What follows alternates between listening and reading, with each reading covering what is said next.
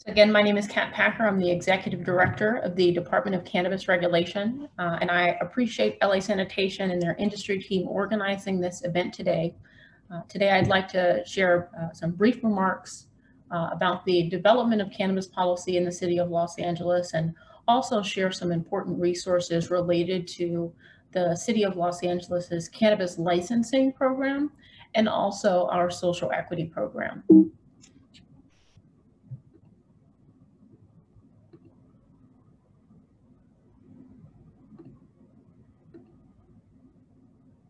So just a little bit of background in terms of cannabis policy in the city of Los Angeles. The Department of Cannabis Regulation was established in 2017 following the passage of Proposition 64, the Adult Use of Marijuana Act, and also the passage of Measure M, which at the local level allowed the city of Los Angeles for the first time to license and regulate commercial cannabis activity. Alongside the establishment of the Department of Cannabis Regulation was the establishment of a 5-member Cannabis Regulation Commission. And together, today, the Department of Cannabis Regulation and our Cannabis Regulation Commission work hand in hand to advise the city on commercial cannabis laws and policies and to administer those commercial cannabis laws and policies.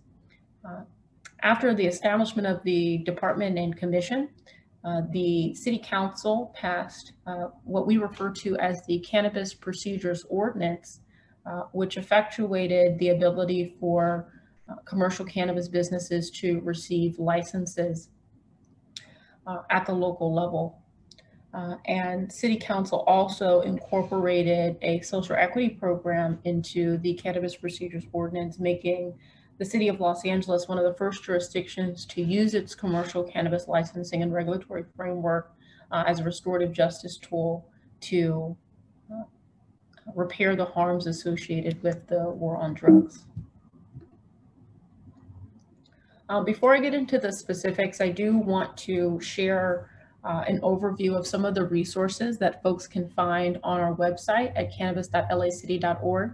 I've already placed into the chat the best email if folks have specific questions for the Department of Cannabis Regulation, but to articulate them audibly, folks should email cannabis@lacity.org if there are any specific questions, comments for the Department of Cannabis Regulation. We recently, over the course of last summer, reorganized our website to streamline information and make information related to our licensing and social equity program more readily accessible. We have several menus: an about menu, laws and policy menu, a licensing menu, and then a social equity program menu, and a menu about personal activity, and a complaint portal. I'll quickly walk through some of the resources that folks can find under each of these menus. Under our About menu, you can find specific information about the Department of Cannabis Regulation and our 5-member Cannabis Regulation Commission.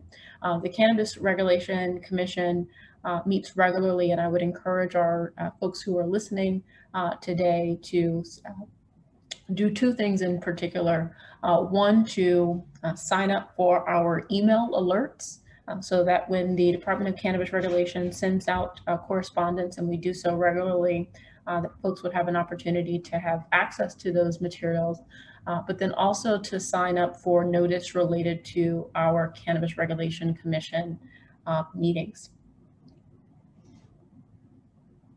Under the laws and policy section, folks would be able to identify the specific laws and regulations that the city of Los Angeles has established related to commercial cannabis activity.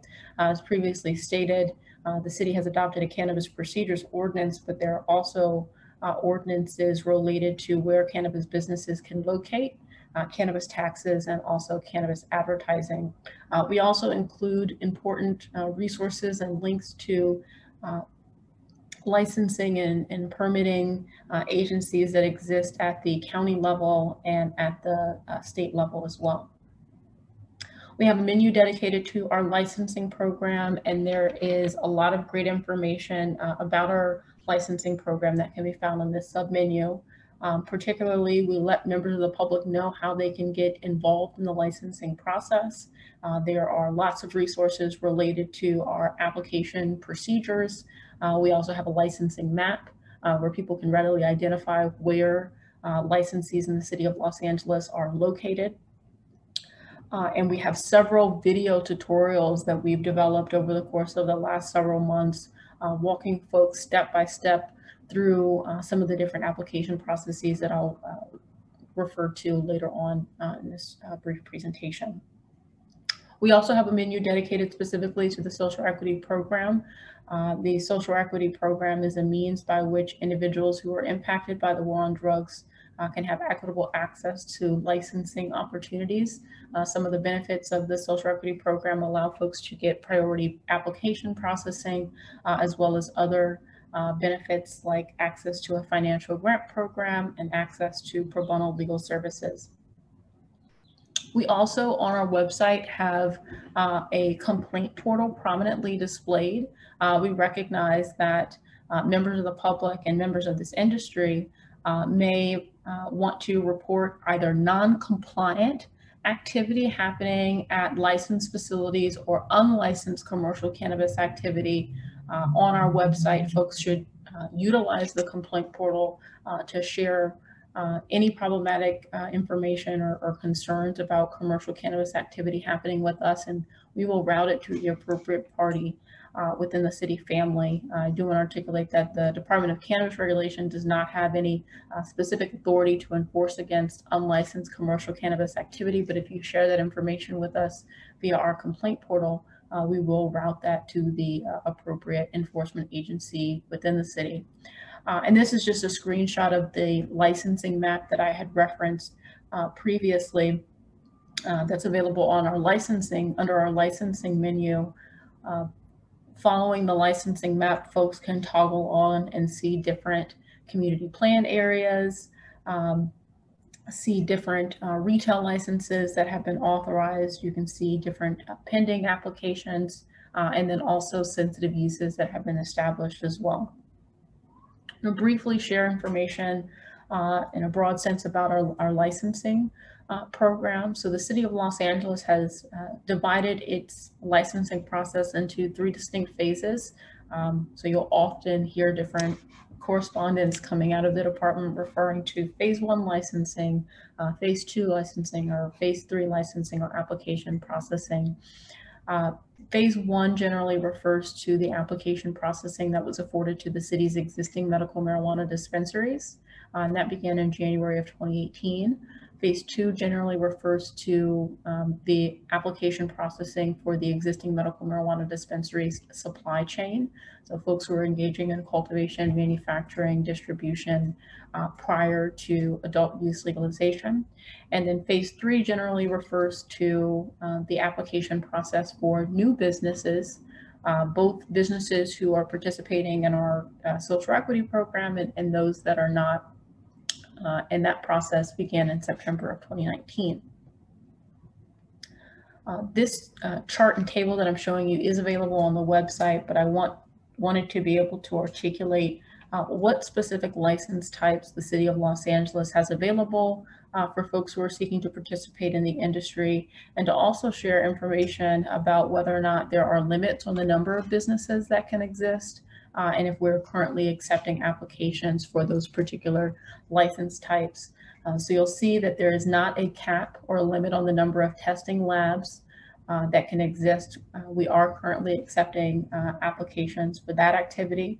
Similarly, there's not a cap on the number of distribution businesses. We can currently accept those applications. There similarly is not a cap on non-volatile manufacturing. We are also accepting applications for that activity. There is a cap on what's referred to as volatile manufacturing, and we are not currently accepting applications for those activities. There is a cap on cultivation. We're not currently accepting applications for those activities. There is not a cap on delivery. We are currently accepting those applications, but for delivery and retail licensing, only social equity applicants can apply for delivery or retail application processing until January 1st of 2025. And lastly, for retail activity, there is a cap on the number of retail facilities, sometimes referred to as dispensaries, that the city will, and that the department will issue licenses for. We are not currently accepting applications for that activity. There are several specific application processes that the department uses to accept applications from prospective businesses interested in commercial cannabis activity. I want to briefly mention these today. There are tons of resources on our website dedicated to helping applicants navigate through these various application processes.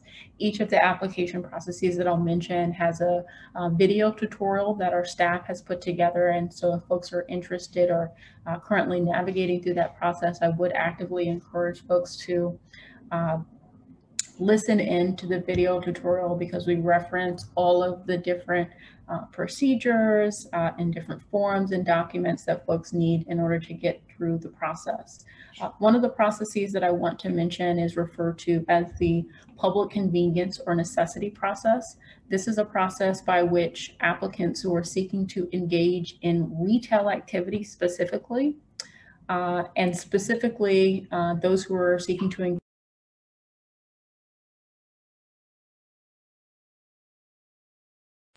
in an area where the community plan area has reached its limit, can apply above and beyond the limit that has been established. Again, PCN activity, or the PCN process, is only for retail activity.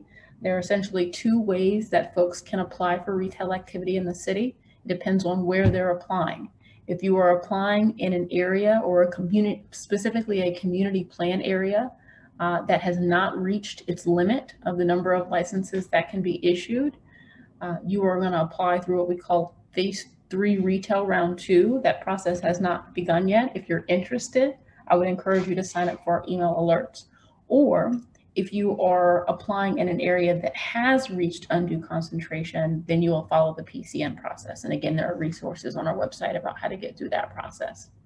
The PCN process really happens before a business even applies for licensure. It's the process by which they can apply to move forward through the process if council grants them approval of it above and beyond the limit that has been established. But all businesses are required to go through the next two processes that I'll describe. The first is referred to as the pre-application review process, and the second is referred to as the temporary approval process. The pre-application review process is the process that the department uses to determine if the location that an applicant is seeking to engage in commercial cannabis activity is compliant.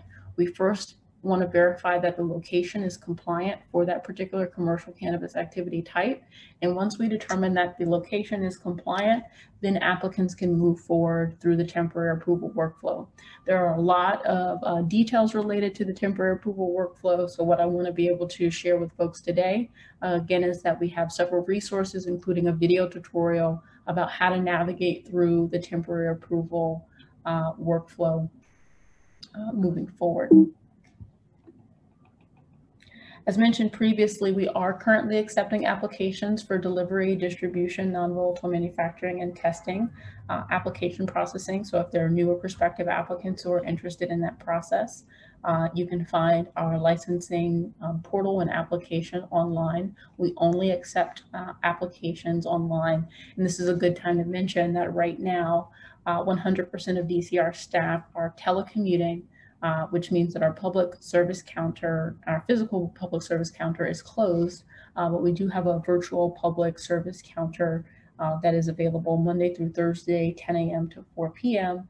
And if folks are interested in contacting our virtual public service counter, again, you can email cannabis@lacity.org or call our main line at 213-978-0738. We'll very quickly share information about our social equity program. Again, the mission of the social equity program is to promote equitable ownership and employment opportunities in the cannabis industry, and to address the disproportionate impacts of the war on drugs in those communities. There are a number of benefits that the ordinance has established for participants in the social equity program. More information about these benefits can be found online, but there's priority application processing, educational assistance in the form of business licensing and compliance assistance, different financial assistance programs, including a fee deferral program and a financial grant program.